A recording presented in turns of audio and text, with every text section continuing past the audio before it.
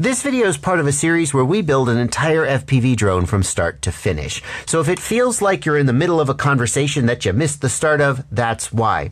If you're here for the information in this specific video, keep watching. But if you want to find out the full context for what's going on here, there's a link in the video description to the full playlist, and you might need to go back and start with video number 1.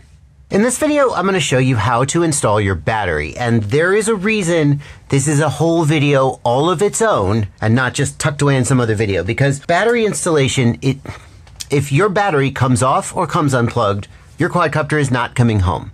And if it comes off or comes unplugged while you're high in the air, it is going to come down and it is going to crash and potentially break, or God forbid it could crash onto something and break something on the ground, which could be even worse.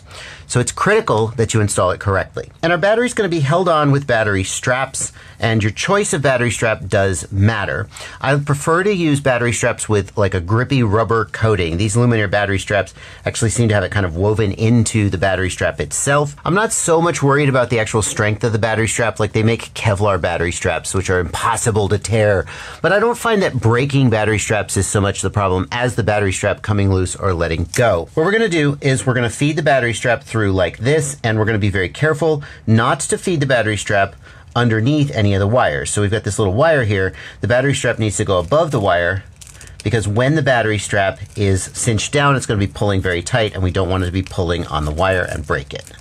We're going to take the battery strap with the grippy side up and the Velcro side down, and we're going to pass that through like so. Now, at this point, you could put a battery on and you could cinch it down, and you could technically fly, but don't, because I am a firm believer that 2 battery straps is more than twice as strong as 1 battery strap, and I always use 2 battery straps. So I'm going to install a second one behind the rear standoff, and again, we're going to be very careful about this wire right here going to the receiver. We do not want to snag that.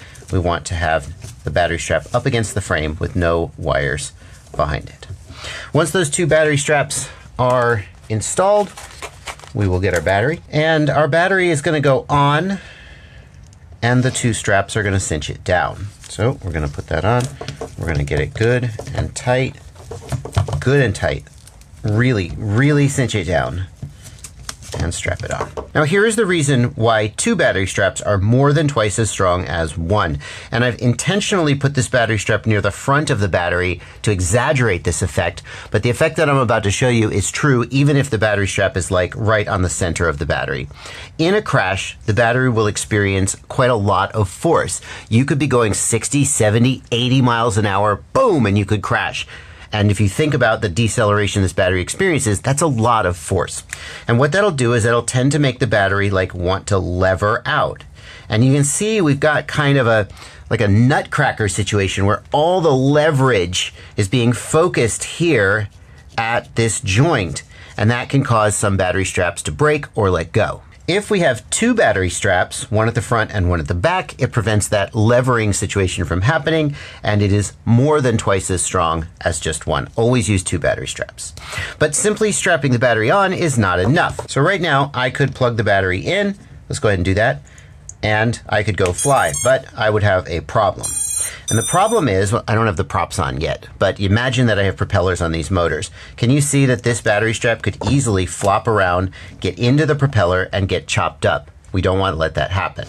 The other thing we want to avoid is this balance plug here coming out of the battery. Again, it could flop down, it could get snagged. We don't want to let that happen. Here's how we're going to prevent that. For the balance plug, what some people like to do is tuck it in between the main discharge wires, and then what you can do is you can just give them like half a twist, and that should hold it pretty securely. That works okay. Personally, what I like to do is take a rubber band. You can even buy the like tactical military rubber bands, which are black and thick and look they last a little longer. They look cooler too, but they last a little longer than these, which do wear out. And I'll put a rubber band on like that. And my technique is that when the battery is finished charging, I go ahead and put this strap on, and that indicates to me that the battery's fully charged. When I finish a flight and the battery has been discharged, what I'll do is I'll just real quick take that strap off and kind of put it on sideways like this, and that indicates to me that the battery is discharged and I wouldn't want to go fly with it. That's my approach. Whatever you do have to restrain that battery strap in some way. I'm just going to give that a little twist to take the slack out and tuck it in there really nicely. And boom, beautiful. Next, we're going to solve the problem with the XT60 lead getting chopped. And this is a place where, depending on how you've built your individual quadcopter and where the XT60 lead comes from, you're going to need to use a little creativity. So on some quadcopters, this is going to come out the front. On some, it's going to come out the rear. On some, it's going to be relatively long. On some, it's going to be relatively short. But your goal is to find a way to take the tension out of it and retain it in some way that keeps it from getting chopped up. So for example, on this build, what I would do is I would pass this battery strap through like so. I would begin to cinch it up, and then I would just tuck this in underneath there. So like that. Now it is restrained. And then what I could do is I could start to cinch this one down. I probably don't even need to strap it here. It's probably going to be fine. So I can probably cinch this down. I can then plug this in, and now where is it going to go? It's not going to go anywhere, right? It is good and restrained. Now, when you restrain the battery strap, it is important that you give it a little bit of room to move. So in flight, the battery could shift forward and backward slightly, and if you tighten down on the main battery strap so much that it has no room to move, then you could be in a situation where if the battery shifts, it unplugs. So you want to make sure it's got a little bit of give, but not so much give that it can get into the props. And I think that just tucking this front one in is going to be just about perfect. If you're thinking to yourself right now, geez, this guy puts a lot of thought into this, this is Mr. Detail, and you're just going to blow this off, well, you could do that, and you're going to chop your battery lead, and you're going to ruin potentially your quadcopter will fall out of the air, you'll ruin your battery. But, you know, I've done that too. So, your call. That's going to do it for this video. I will see you in the next one where we will actually do the maiden flight of the quadcopter. But this topic, I think, is kind of overlooked and is really important, and I wanted to make sure that it got the attention it deserves.